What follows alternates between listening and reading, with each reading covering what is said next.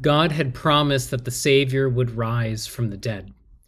If Jesus had stayed dead, that would mean that something hadn't worked, that sin and death had not been defeated, and that would mean that you and I would still be in our sins. But in this lesson, with joy, we get to see that Jesus did exactly what he had promised. After spending parts of 3 days in the tomb, Jesus rises from the dead. Jesus paid for our sins when he died on the cross, and he proved that our sins are paid for when he rose from the dead.